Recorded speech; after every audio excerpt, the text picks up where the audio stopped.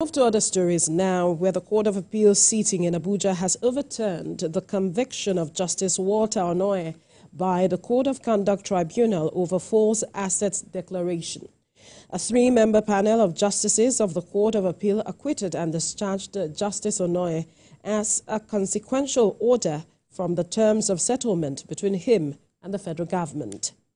The panel entered judgment in terms of settlement agreement by both parties. The court ordered that the bank accounts of Justice Onnoghen that were frozen should be made accessible to him. The court also held that the Code of Conduct Tribunal lacked the jurisdiction to entertain the suit in the first instance.